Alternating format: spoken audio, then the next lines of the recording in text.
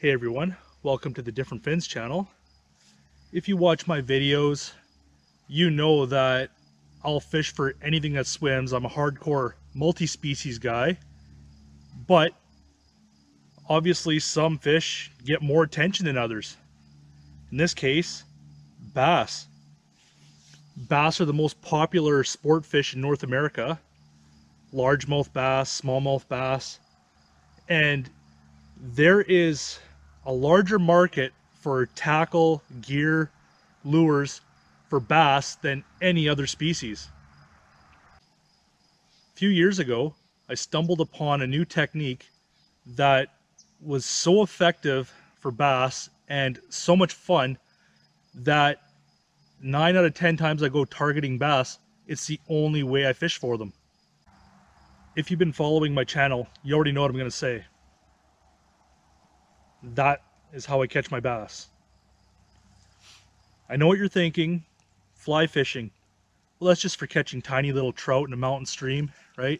Well, it is, but you can adapt fly fishing to pretty much any species. Since I discovered this, it's all I can use. Like, I have a hard time going to anything else for bass. So what I'm going to do is get out in the kayak, take you along with me, and as I catch fish, because I know I'm going to catch fish, that's how effective it is, I'll talk about the rod I have, what you need, because if you're not going to try this, you're missing out. All right, let's go get some bass.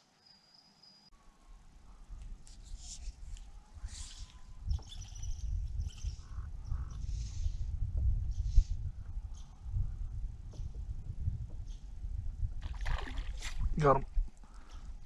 Nice. So exciting seeing the top water hit.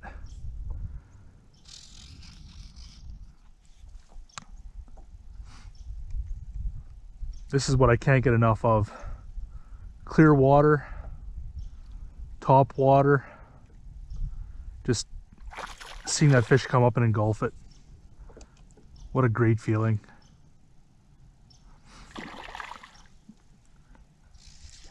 After I get this fish in and let it go, I'll talk about the rod I'm using.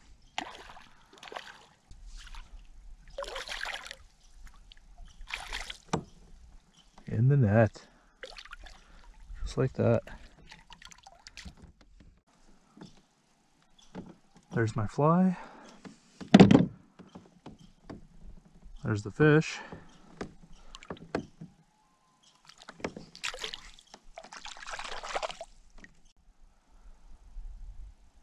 Although fly rods can cost hundreds of dollars, I do have some like that.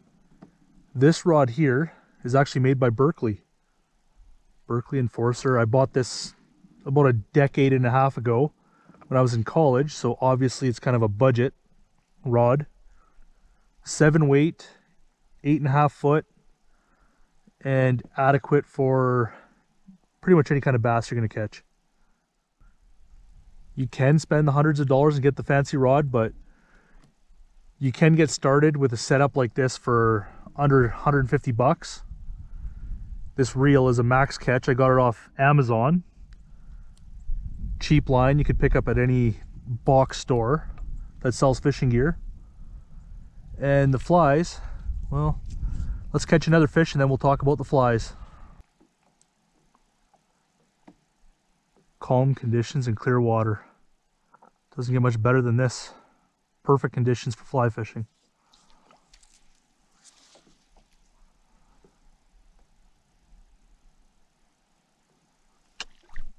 Oh.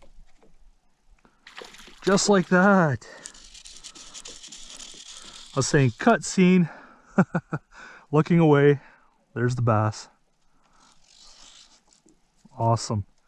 Just awesome.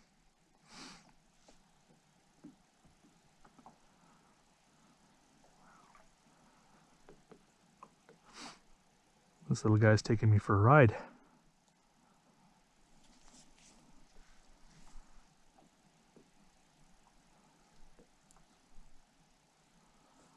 The water's so clear I can see the bass's shadow on the bottom.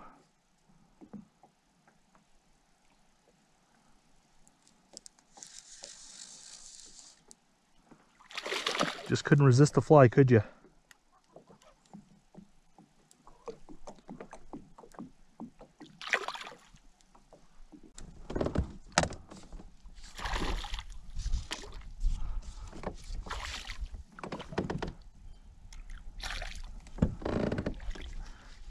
Another one in the net.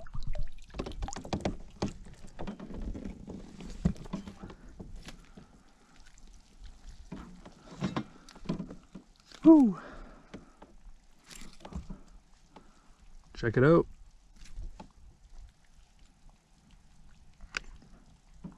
That's the fly right there.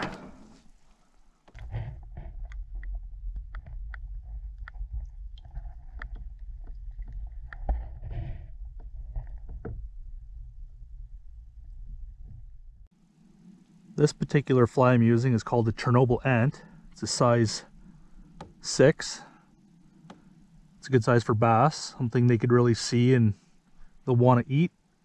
But any foam terrestrial, these hoppers, that's the ticket. It just looks like any kind of insect that's fallen to the surface, a moth, butterfly, dragonfly, etc. They'll eat it. Another great pro for fly fishing is the affordability of the flies. Most flies are 50 cents, $1, a couple dollars for the larger ones. You could build up quite a collection in no time without breaking the bank.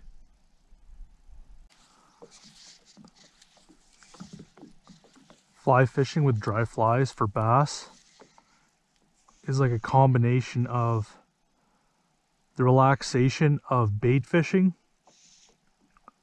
with the excitement of top water, because you get to see the follows, see the strikes.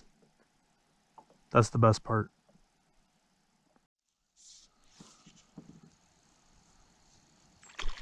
Oh, that was cool. Oh man. See what I mean? I am so relaxed right now, and you go from 0 to adrenaline rush just like that. Wow. Honestly, the first time I picked up a fly rod and was going to try for bass, I was reluctant. I didn't think it would work myself. And the first time I tried it, I caught like a dozen bass in a matter of a couple hours. So I was convinced, changed my attitude, and been blessed with some awesome fishing ever since.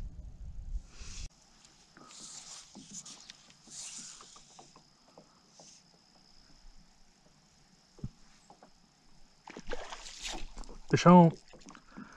Woo! Yeah, boy. Oh yeah.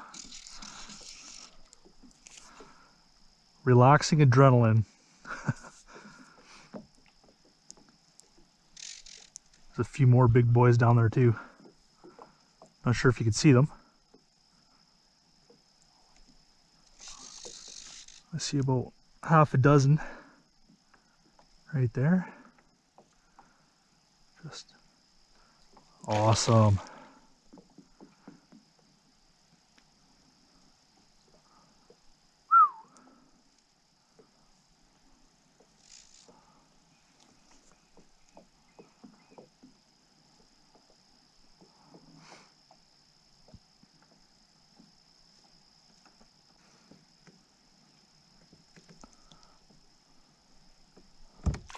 Got him. Woo! Yes, sir. I can still see the bass right there.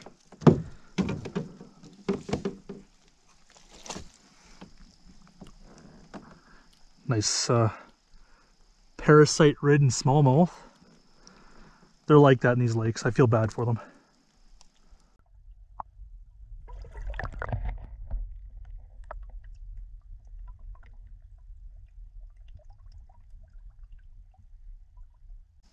Another part of fly fishing that's very complicating to beginners is the leader.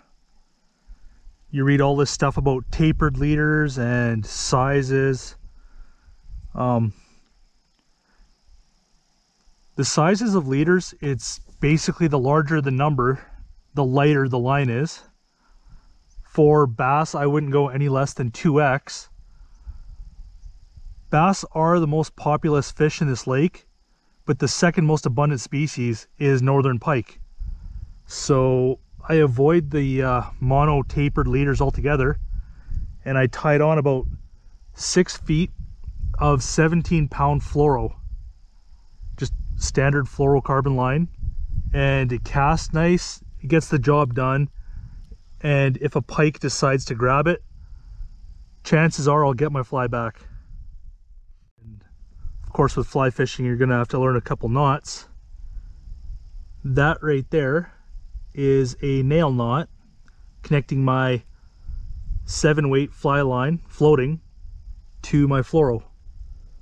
But that's it, nice and clean. Oh, fish on. Of course, I wasn't paying attention. I was looking around for a bass. And the one I didn't see grabbed it. Woo.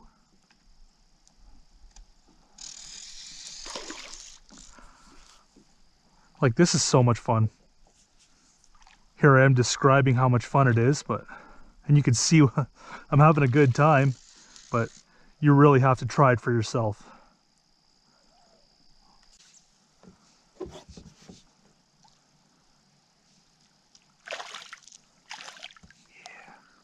Come to Papa. Gotcha.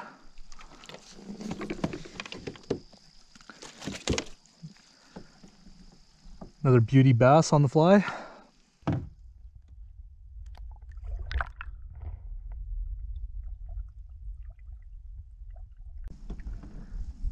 Another cool thing about using the foam terrestrials is they never get saturated.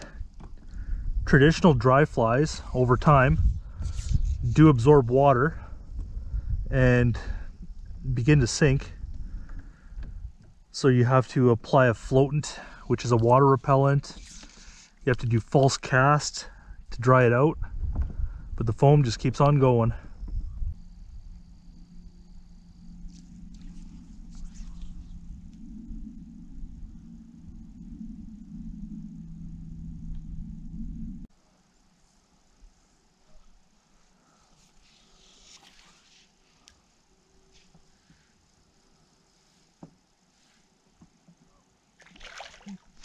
There we go.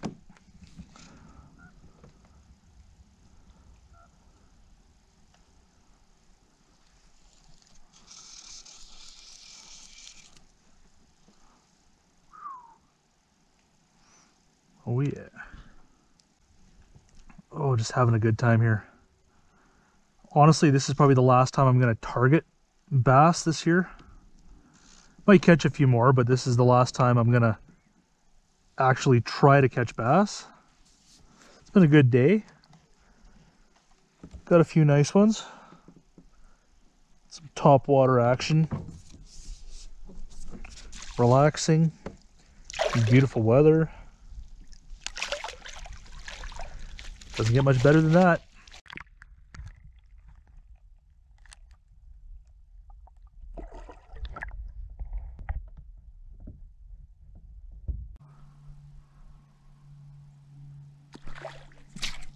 Oh, that was awesome.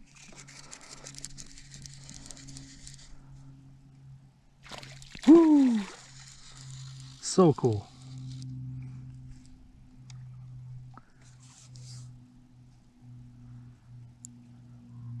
While I was fighting the last fish, I did mention that it's probably the last time I'm going to target bass this year.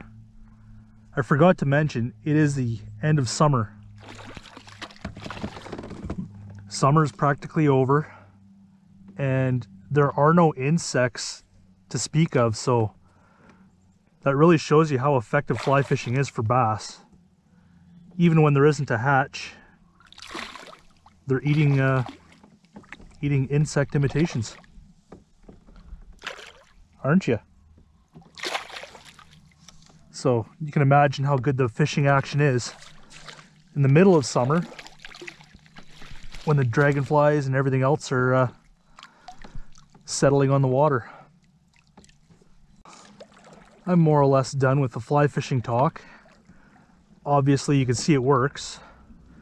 Caught lots of nice fish today, but it's just too nice to go home yet. I'm gonna keep fishing.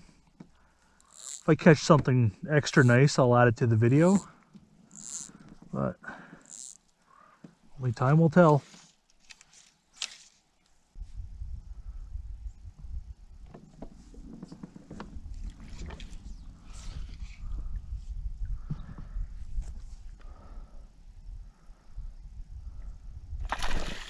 Whoa, that woke me up. Oh man, I was half asleep there. Just cruising back to the landing. Oh, the adrenaline. See? Fly fishing, you go from nothing, relaxing, to what? Oh, and it got off. But wow. See what I mean? Just like that.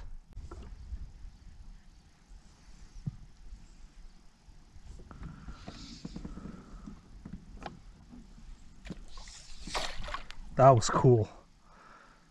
I saw the wake coming. Last minute fish. That's the landing right there.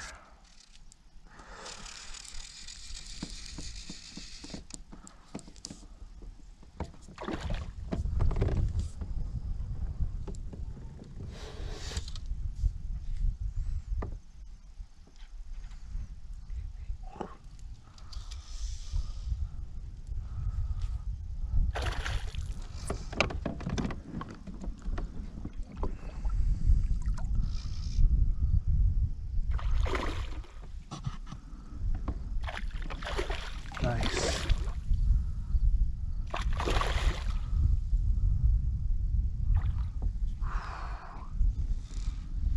Good fight.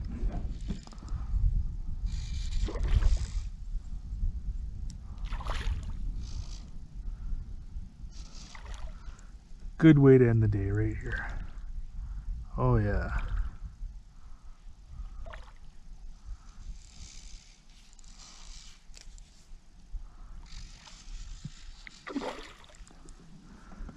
Right at the landing.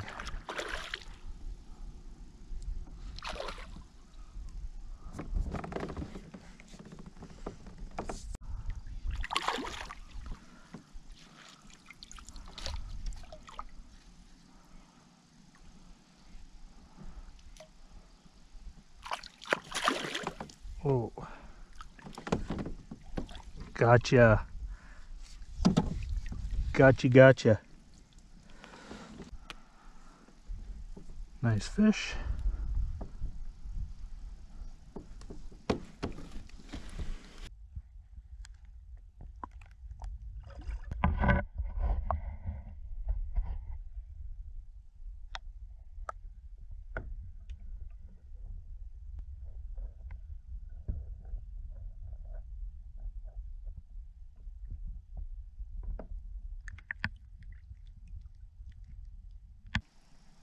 Well, there you have it, folks.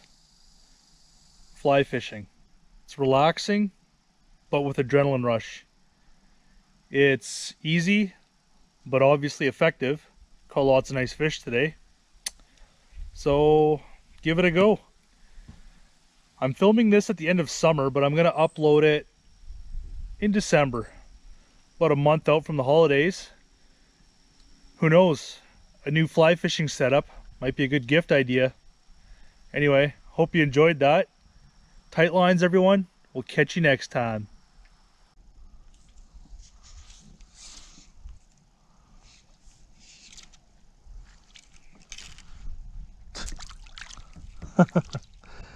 Oh boy.